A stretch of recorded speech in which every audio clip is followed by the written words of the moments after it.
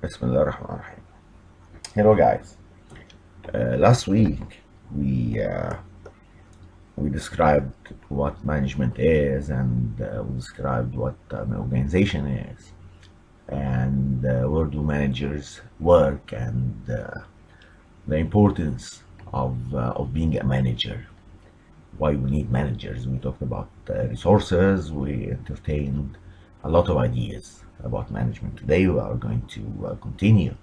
And the first thing we're gonna know about, when do we consider managers as successful managers? Managers are considered as successful, and their organizations, effective organizations, when they succeed to make value, to create value for their stakeholders. And we during the in-house lecture, the lecture room, we explain that they have to create value for their stakeholders. However, we have to know that if managers are not managing resources in an efficient way, then there will just no be way for them to be able to create value in any way, because if they're not efficient, then the cost of making goods or services will be extremely high, and when it is high, then customers are not gonna buy, and we are not gonna make a lot of profit, so I'm not gonna use the profit to create value for customers. So efficiency is doing things right, and as we're gonna know, we have to use the resources without waste, without scrap, without defective products. So we have to utilize resources without wasting any of them. And effectiveness reflects doing the right things, attaining organizational goals, and eventually being able to create value for our stakeholders. And as you can see in this figure, managers have to lower waste in order to use the resources in the best way, and this will be their means of achieving effectiveness, of being successful, and being able to sell their products and generate profit, and use the profit to create the value which we talked about. So managers have to strive for reducing the waste and attain the organizational goals, which involve making profits and eventually being able to create value for the customers and stakeholders in general. And as we explained in the real lecture, the face-to-face lecture, that managers actually manage resources, and in order to be able to manage those resources, managers must appreciate the kind of resources they have. They have to be able to evaluate the resources at hand in order to be able to know what they can do with them, what they cannot do with them. And when they start planning them, they have to consider the forces in the outside environment, the factors which impact the management and usage of resources. And once managers do that, then they're going to be able to start managing. And when they start managing, they have to set goals based on, again, based on the resources, what the resources can and cannot help us to achieve when used, that is, in light of, again, the forces, the impact, the influences of the external environment. And in doing that, they decide on the goals, and they also decide on the plans which reflect the steps we have to follow in order to achieve the goals. And once we decided the goals and plans, then we have to organize all activities, all the tasks which have to be performed in order to initiate activities to produce, to market, to finance the resources and the activity resulting from deciding on what goals to achieve and what should be done in order to achieve them. So we have to arrange and structure. And very similar, not very similar, identical to how we describe the way organizations get evolved. Later on, we start to try to have a positive impact on our employees. We try to direct them. We try to motivate them. So since people work together, we have to be good leaders and give them direction, inform them so they can work together to accomplish the goals. And in doing so, we have to monitor what they do. We have to make sure that they are on the right track, that they are doing the right things, that they are performing their jobs the best way they can. Therefore, out of monitoring what they do, we can identify whether there are exceptions, whether they are drifting away from what was planned for them to do. And once we or immediately as soon as we find that there are deviation, that they are drifting away from the right direction, then we make corrections. So we put them back again on the right track, and eventually they're gonna be able to perform their jobs and accomplish what was assigned to them.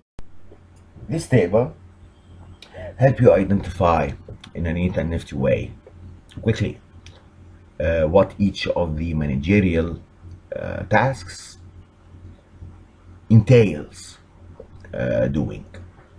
And just remember, we said before that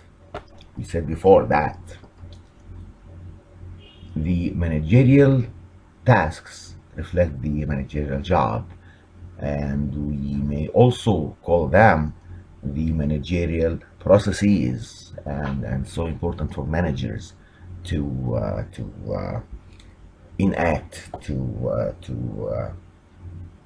work on all the 4 managerial processes which make up their job. For managers, in order to be able to work on the managerial tasks, there are 10 roles which they have to play in order to perform their job effectively. And these roles, the 10 roles, are classified into 3 groups of roles. And they are the interpersonal roles, the informational roles, and the decisional roles. The interpersonal roles involve managers performing their role of being the big boss. So whenever there are ceremonial events, of course managers would attend them because they are the figurehead of their work unit, whether that work unit is the company, the department, or a group inside a department. And also managers must play the role of the leader. After all, if managers are not leaders in the same time, if they are not able to play the role of the leader, then they would be considered as just administrators, not managers. Managers should be administrators and also good leaders. In order to be effective, in order to be successful leaders, but they also have to play the role of the liaison, which involve connecting those outside of the organization, outside of the company, with those inside the company, and vice versa. Managers also have to play important informational roles. If there are disasters, problems, whatever, scandals, which took place inside the company, they are the ones who are supposed to come out and brief the public, tell the public about what happened and explain it. So they have to play the role of the spokesperson. They also have to monitor the environment. They have to monitor all the events inside the company in order to be able to collect information. And the collection of information is so important for managers. Otherwise, they are not no way that they're gonna be able to make decisions or strategies. And since managers are like the store of information, they collect it after all, so they have it. They are supposed to be the ones who disseminate information. So they have to play that role too. Also, managers must play the role of the entrepreneur. They have to make decisions regarding how to create more products, more services, and in doing that, they have to be able to accept the risk of not succeeding. But however, entrepreneurs are very jealous, very zealous also regarding proving that their ideas are right.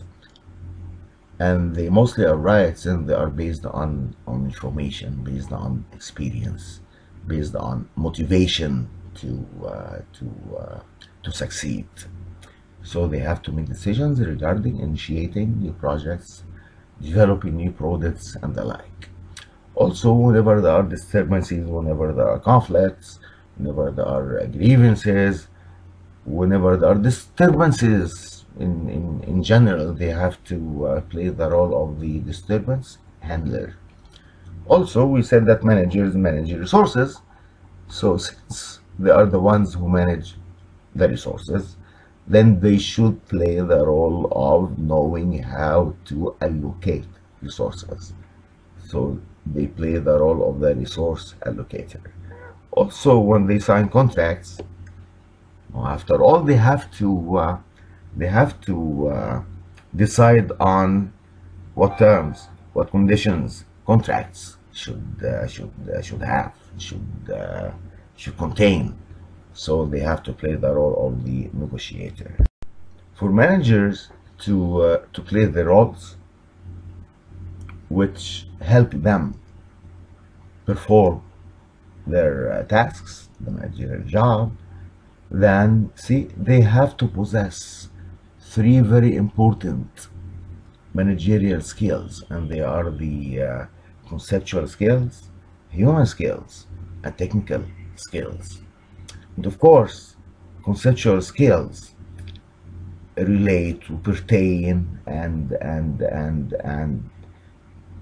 mean the ability to think and conceptualize things and put them in abstraction in order to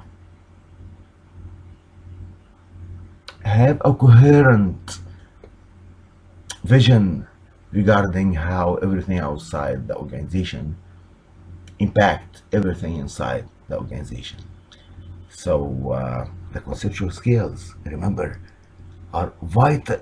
See, they are important for all managers, but vital for the strategic level management, that is the top level management.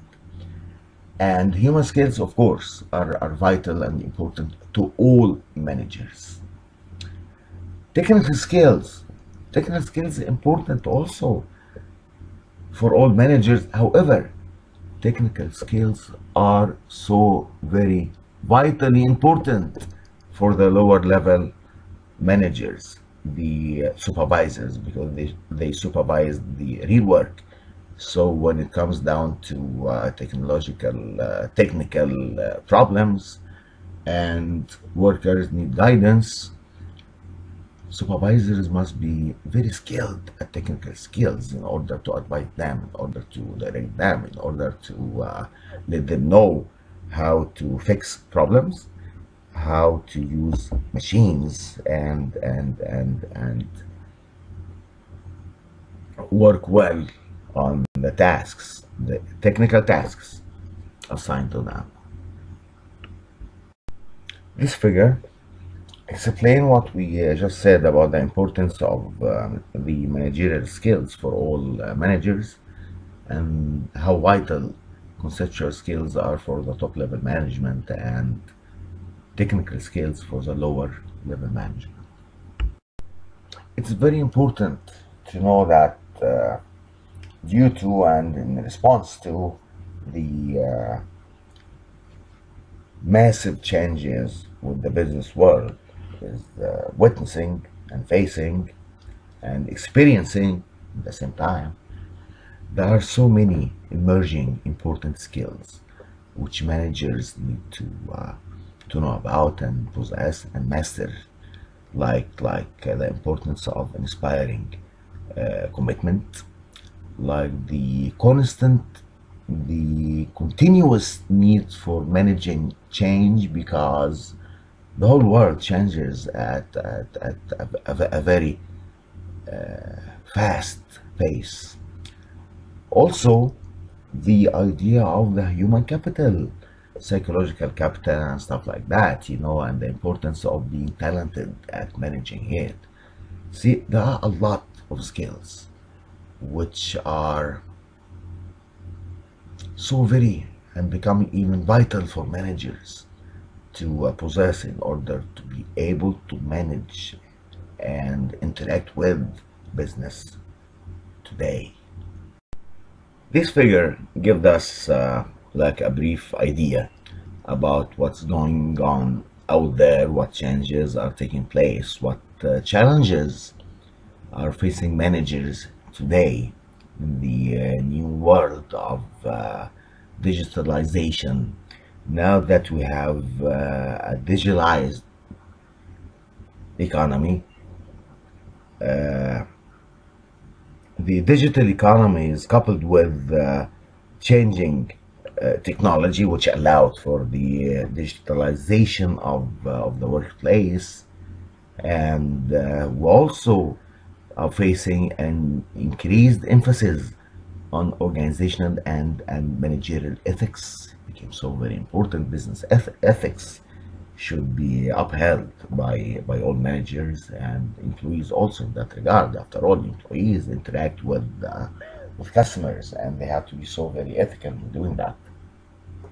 Not only their companies, but they too. And in light of the increased competitiveness, competition became a very important, vital factors for managers to consider, and they have to overcome the competition in order to be successful, in order to be effective. And of course, there are so many different needs for to cope up with the so many different security threats which change all the time.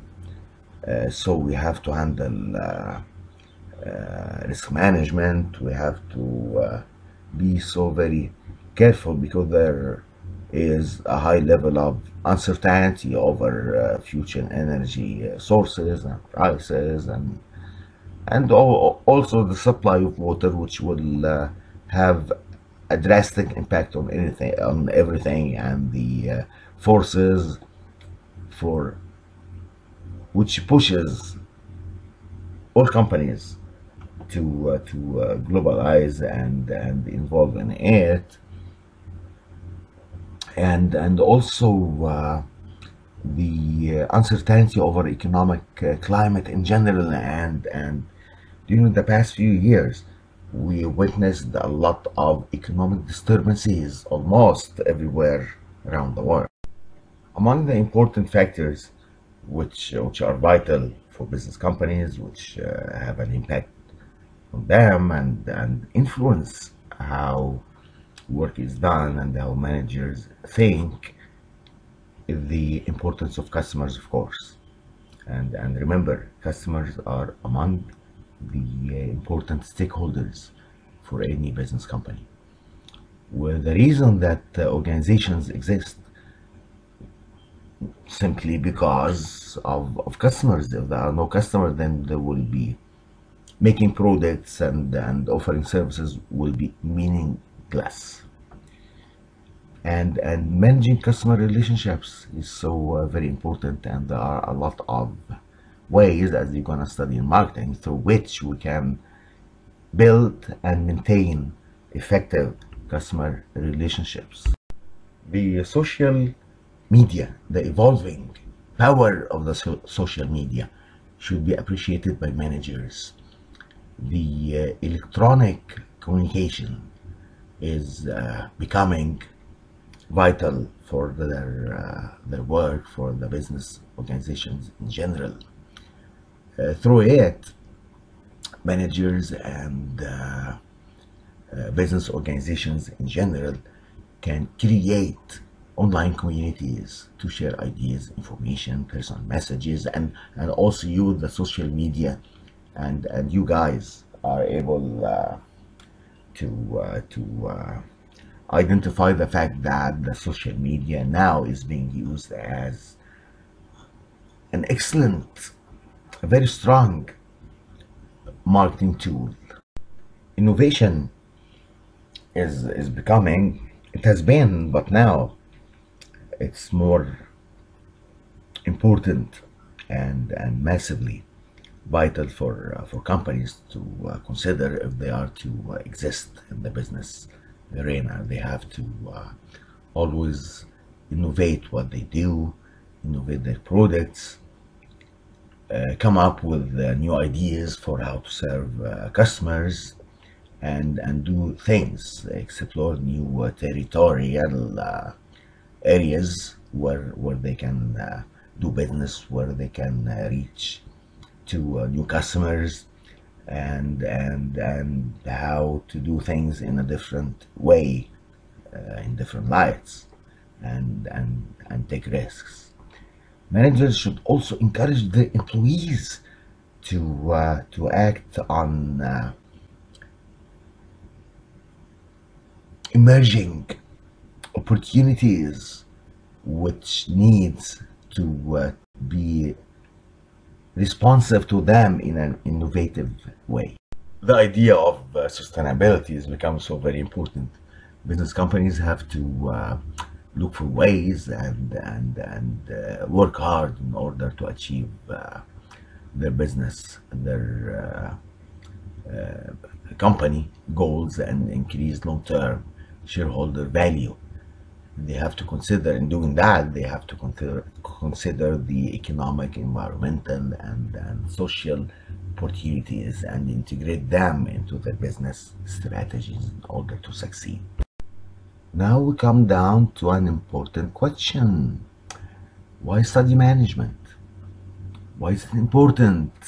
Why should we bother about it? See, wherever you guys gonna work, whenever you graduate from college, you're gonna find that you need the managerial knowledge, because it's everywhere around us, in all types and sizes of organizations, at whatever levels you may be working at, whether it is top level management, whether it is managerial jobs, and even whether you are going to be an employee manager by a manager. You have to be able to understand what your manager is doing, and when it is time for you to manage, you have to know how to do it, how to manage. So studying management is vital to succeed in the workplace nowadays. The managerial job imposes and put a lot of pressure and strain on managers, because sometimes they get no thanks. So their job can be a thankless job, and also they may work on clerical type of duties, and knowing that they spend a lot of time in meetings dealing with the interruptions, will tell us how much pressure and stress they may be under all the time. There are a lot of challenges of being a manager. And if we say that managers face many challenges of being a manager, they have to pay a price for that. We should also say that there are a lot of rewards which managers gain and actually can feel. Just imagine that you are responsible about creating a productive work environment, that you contribute to the well-being of the society in general, and you may enjoy, most of the managers do enjoy attractive compensation in the form of salaries, bonuses, and stock options. So actually, you will enjoy being a manager because of the rewards which accompany being a manager. I elected to present you with that table because it gives you a neat and nifty way which show in a precise way the kind of rewards and challenges which being a manager will experience. So read it and enjoy it. And until next week, stay safe.